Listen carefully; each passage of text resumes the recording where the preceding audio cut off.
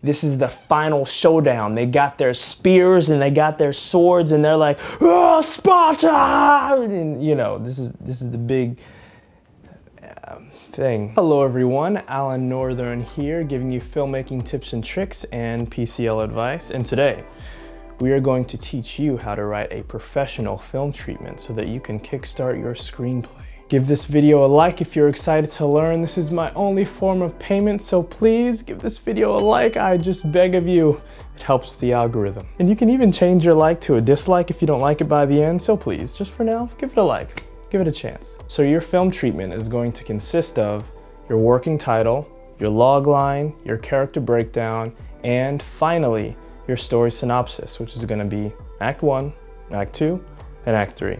All right, guys, if you enjoyed this video, please give this video a like and subscribe. And imagine if I had ended the video there. Your film treatment can be a phenomenal writing aid to help you further develop your idea without diving headfirst into your screenplay and experiencing the worst form of intense writer's block ever. This is a powerful diagnostic tool that can act as your story roadmap and contain valuable information that your story beat sheet won't. This is the document that you'll give to a producer before he or she commits to reading your screenplay. Your job is to communicate this idea in the most compelling way possible. I'd say the most important aspect of your film treatment is that it enables you to test your idea and to see if it works, to see if you're passionate enough about the story's subject matter before you commit to writing a 90 to 120 page script. This also allows you to review your idea and to see if this is something that you believe an audience is willing to watch. You can closely examine it to see if you've got something ordinary in general or something unique and special. The overall goal of your film treatment is to combine a heartfelt narrative with a deep understanding of what you believe will be accessible to audience members all around the globe. So without further ado, we're going to give you some film treatment do's and don'ts. Do have your genre in your treatment.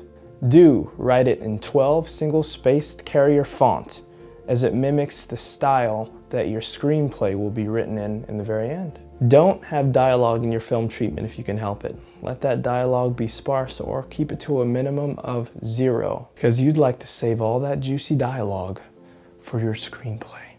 Do keep those paragraphs short, and don't have images in your treatment. So a film treatment, in short, is a 2 to 6 page present tense film summary.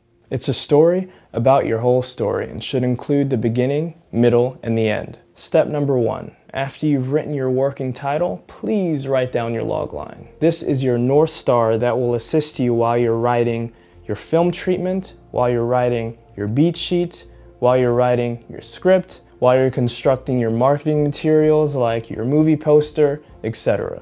You need your log line. And if you need any help with your log line, I have another video on how to create your log line. Please check it out. I'll put a card in there and also in the description below. Step number 2, index card exercise. This is an extremely helpful exercise that I got from this book by the late Blake Snyder called Save the Cat. The objective behind the exercise is to write the entire story from start to finish, from beginning to end on the index card, front and back. And this really helps get those juices flowing in a raw, unfiltered way. This will help you get your story down in the most purest form before you begin to refine it and structure it. To take stock of the merit of your purest form of storytelling and pin it against the modern storytelling structure. Because when you put your story in the form of a treatment, although it's basic in nature, your film treatment will still be structured. Step number 3, character breakdown.